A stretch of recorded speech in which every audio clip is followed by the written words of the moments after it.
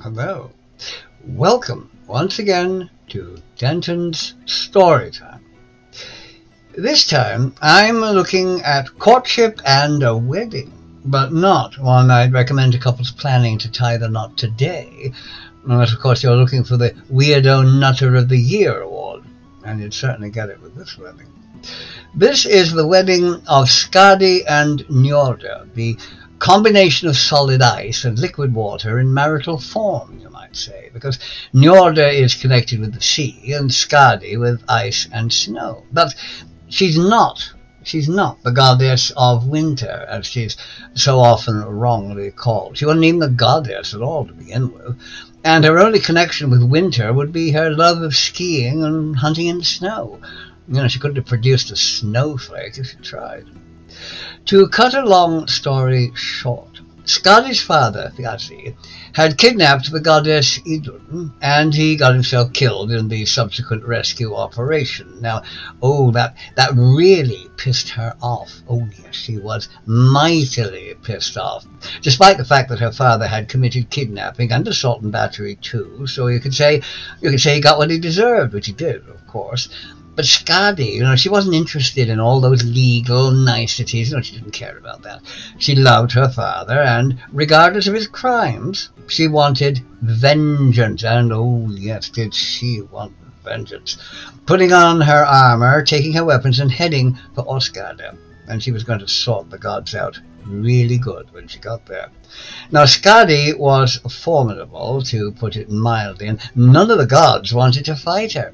And they hid behind a law, you see, that stated that blood might not be shed within the walls of Åsgårda. Oh, how convenient that was. Of course, nobody suggested simply going outside the walls, and they could have fought her all day out there, and that would have been fine. But even Thor and Tyr they were a right pair of cowardly custards when it came to facing Skadi. One look at her, and they went all wobbly in their lilies.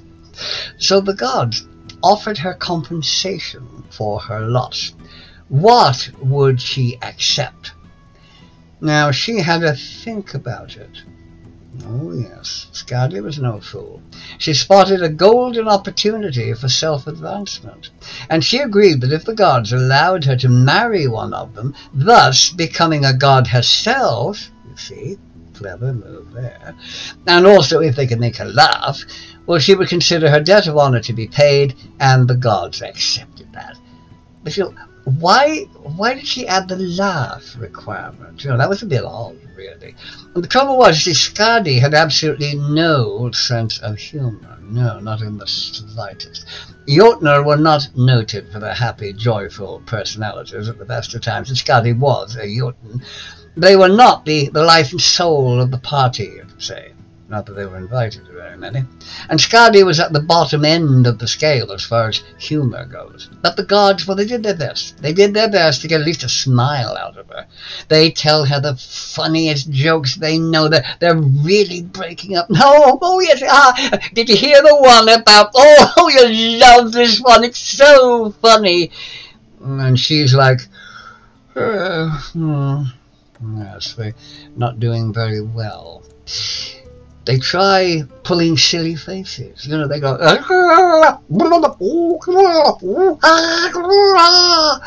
but Skadi is sort of, they're getting nowhere fast.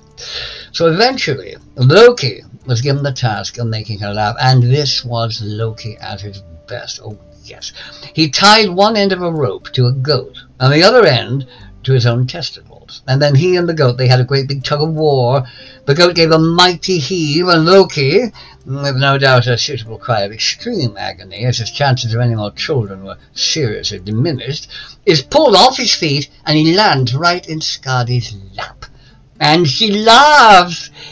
Well, she sort of chuckled at least, like sort of,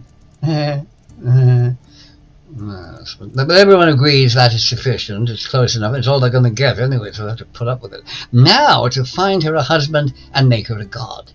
Much easy enough, you might think. Just pick a husband from the assembled gods and Bob's your uncle, Fanny's your aunt. But no, it wasn't quite that simple.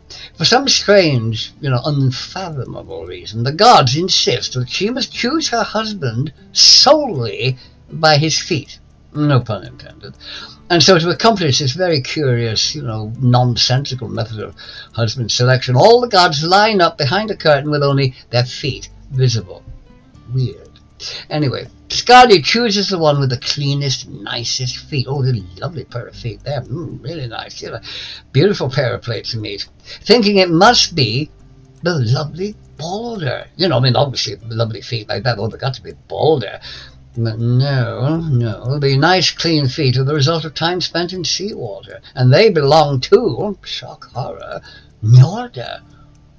Well, see, he lives beside the sea, spends much of his time in the water, so his feet, they have a distinct advantage over all the other feet.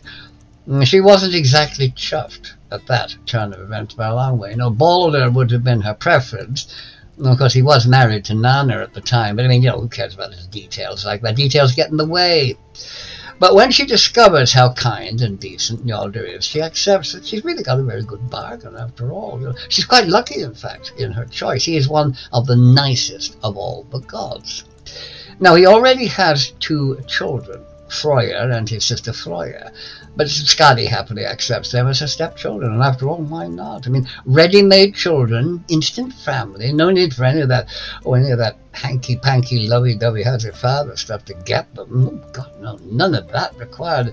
And I'm sure Skadi's reaction to the required biological procedure to produce children was probably on a par with her sense of humor, like non-existent. So an instant, no work required family, it must have seemed a pretty good idea. So Skadi and Njorda were married with great pomp and festivities. It doesn't have a happy ending, though, I'm afraid. Well, it is a sort of a fairy tale, so what do you expect? Fairy tales hardly ever end very well. But, it wasn't actually an unhappy one either, the couple eventually parting, but they remained friends, just good friends.